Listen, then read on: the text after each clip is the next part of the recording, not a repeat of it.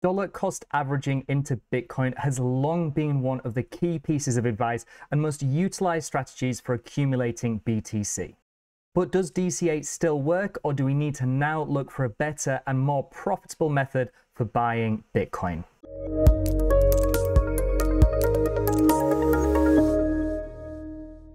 Today we're going to be looking at whether dollar cost averaging actually works for Bitcoin, or if you should consider an alternative. Now, first and foremost, starting here on the dollar cost averaging chart we have here on BitcoinMagazinePro.com, as you can see, dollar cost averaging into Bitcoin over the past 5 years has been fairly profitable.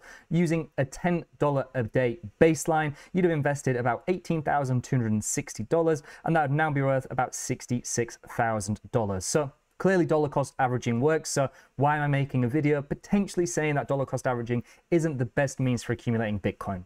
Well, one thing we try to do here using all of our on-chain data, macroeconomic derivatives, technical charts here on Bitcoin Magazine Pro is try and help your Bitcoin analysis to more accurately outline periods where accumulating Bitcoin may be more favorable due to the discounted prices, the more favorable risk to reward, and periods at which taking profit or distributing, selling some Bitcoin may actually make a little bit of sense. But a lot of people who dollar cost average into the market are doing so because they maybe don't actually want to sell their Bitcoin, which is absolutely fair enough. Whatever you want to do with your fiat and Bitcoin, completely up to you. If you want to sell, if you never want to sell, that's fine. One thing we need to consider though is if you are dollar cost averaging, it may be because you have capital constraints. Obviously, we'd have all liked to have lump summed right at the Bitcoin bottom, but if you're like me and potentially have additional capital coming in somewhat frequently that you'd like to reinvest into the market, you need some way of doing so on a more frequent basis while still getting a more favorable risk to reward. So this is where we use some of our on-chain data points to actually try and strategically dollar cost into the market. Now, for this video, we'll be focusing on one, the short-term holder MVRV. Of course, you could use other metrics like the standard MVRV Z-score, which is going to give you amazing entries and probably exits as well throughout this cycle and probably future cycles as well. But as I said, we want something that's giving slightly more frequent signals. Now, I'm just going to be focusing on this one. In reality, if you are implementing something like this, take into account multiple pieces of data. What we like to see in the Bitcoin market is confluence. If we're seeing multiple data points from different perspectives, from a macroeconomic, technical, derivative, on-chain, macroeconomic, did I say that? Everything, once they're all pointing towards one same outcome, the probability of that happening is massively enhanced. But just to keep things simple and outline this thesis, I'm just going to be using the short-term holder MVRV. So what we can do is if we go over to TradingView, what we can see here in TradingView is I've actually recreated the dollar cost averaging tool we have on site, so we can maybe have a little bit more flexibility and test out the best ways to actually average into the market.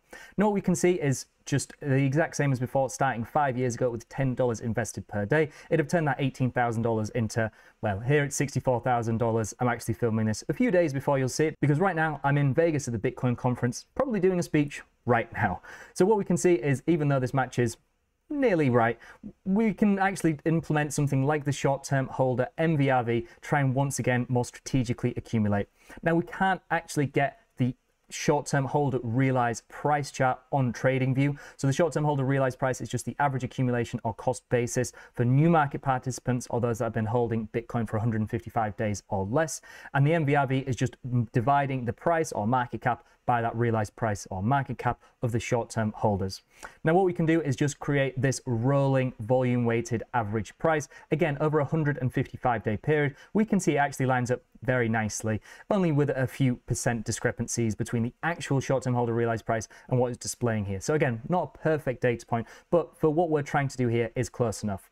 Now what we can see here is if I just change this to add on this blue metric here is probably difficult to see, but this is outlining the MVRV of this score. So what I can do is just move it to a new pane below, and then if I turn these off, there we go. There's the short-term holder MVRV, or close enough. So if it's always hovering around 1, it'll equal 1 when the price is exactly at that short-term holder realized price. It's significantly above when Bitcoin's price is significantly above, indicating new market participants are at a profit, and significantly beneath when they're at a significant loss.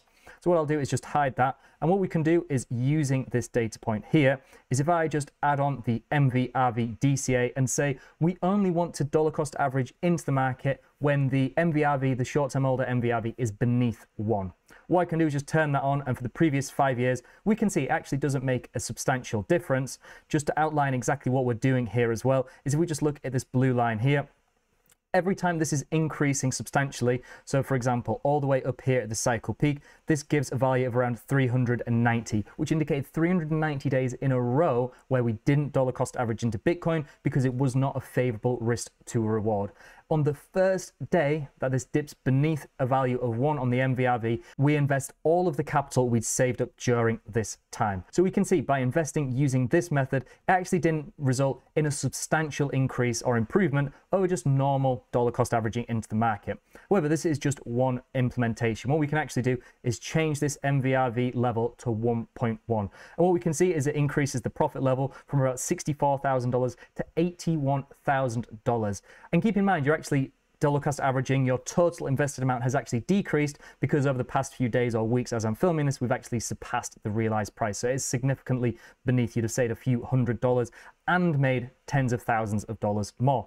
Now what we can do is just play around with this rather than a value of 1.1. If we change it to say 1.2, it goes from $81,000 to $77,000. As I said, there's a lot of data analysis that you'll need to do that aligns with how you want to invest in Bitcoin, how frequently you're able to, because $10 a day might not work for you. Maybe you're investing $100 a month or whatever it is that works for you. It's worth tweaking around. But what we can do is rather than just focusing over the past 5 years, which is a pretty limited sample, and especially given the fact that in the first year or so, we were barely beneath the short-term holder realized price, so didn't have much opportunity to accumulate.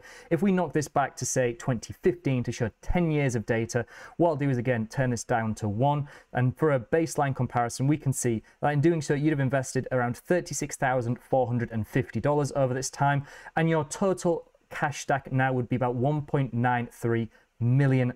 So not bad at all.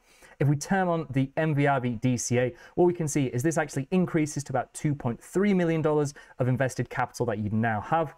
And if we turn up to 1.1, it goes from 2.3 to 2.4 million. If we change it from 1.1 to 1.2, it goes just negligibly higher to 2.43 million.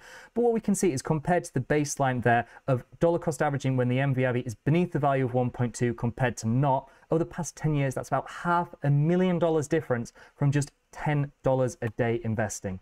Now, if I just bring this chart back up here, what we can see is a value of about 1.2 is somewhere around here. So if I just draw on there, so we can see that there's not many periods where the Bitcoin price action is actually surpassing this point. So you'll still be very frequently dollar cost averaging into the market. You'll just be trying to eliminate those purchases where Bitcoin is very much overextended to the upside, and it allows you to reinvest with substantially more capital once we start getting to more favorable risk to reward conditions.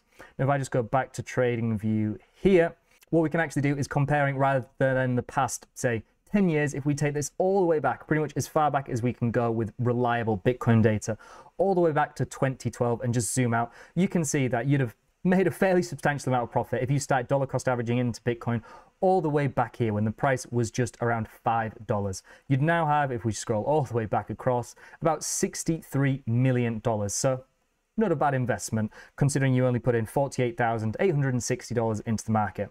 But what we can see is if we turn on the short-term holder MVRV dollar cost average once again at the same value of 1.2, it changes the $63 million into about $78.3 million. So we're talking millions and millions of dollars difference for just missing out on a number of days a year for strategically dollar cost averaging. Again, if I add this back on, what we can see is some of the longest periods you'd have gone without DCAing in were here in 2020, 2021, which was about 200 days, back here in 2019, where it was just over 100 days. So you're still dollar cost averaging in most of the time. The highest by far was back here in 2011, when you wouldn't have dollar cost averaged for about 291 days, nearly a year. So again, this is just one very simple example of how you can implement something like this to strategically dollar cost average into the market, to save up your purchases when Bitcoin is potentially extremely overvalued, and accumulate considerably more aggressively when the market is in a much favorable discounted risk to reward region.